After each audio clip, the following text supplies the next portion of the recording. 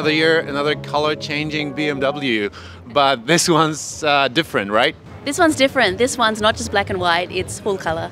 And you can also interact with the car, as we've learned. You could theoretically interact with it. I mean, we've got it going with an app, but what we love different use cases with sensors. Like you walk past the car, and then it knows the color of your clothes, and then adjusts and makes the same color. So there's lots of interactive use cases you could come up with. But for now, we've got it on a loop. What changed since last year? It's still e-ink. It still has all the advantages of e-ink and bistability, extremely low energy, no energy to hold the color. That's still there, but the middle color changing layer is now color. What are the use case scenarios for this type of car? We love the functional use case, the information use cases, like if you're driving and for safety, if a potential collision occurs, then the entire car flashes. And then you see it clearly, so it could enhance safety. Displaying information, that's still interesting. Battery status, any kind of status on the exterior, welcoming information. But I think most people really just like to express themselves with their car, and that's why, especially here, we've kind of gone for typical use cases that people like the racing stripes, like a rainbow, or just typical cool effects.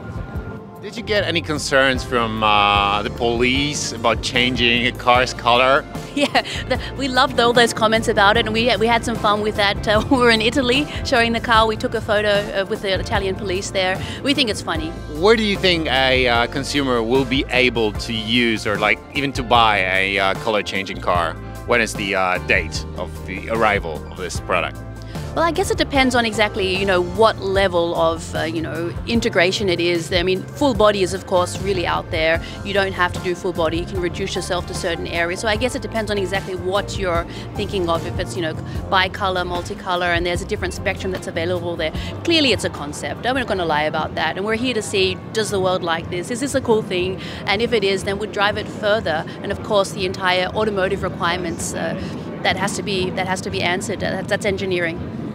Yeah, but I think you get this question a lot. When will BMW have any part of the car color changing in its offer? Yeah, as you can see, I'm dancing around the question. I cannot name you. I cannot name you a year. I would say, give us some time to bring in the robustness and define the use case. But it's certainly further off, so it would not be 2025 as with other topics here, but beyond that, yeah.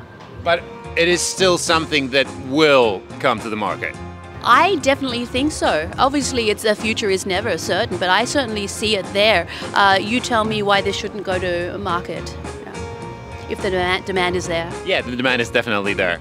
Yeah, well, let's see. Well, then we engineers have then a job to do to get this up to scratch, but I don't see any no-go there. I see some nice challenges.